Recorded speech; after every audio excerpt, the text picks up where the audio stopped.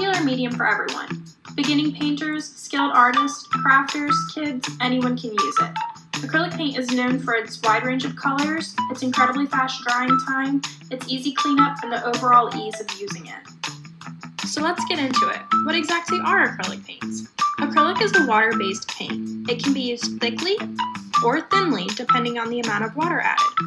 Of course, you don't have to keep the thickness of the paint that comes in the bottle when you buy it. You can always dilute it with water yourself to make it thinner. Acrylic paint was first truly made in the 1950s as interior wall paint. Bottles eventually began to be commercially sold and artists began to use them.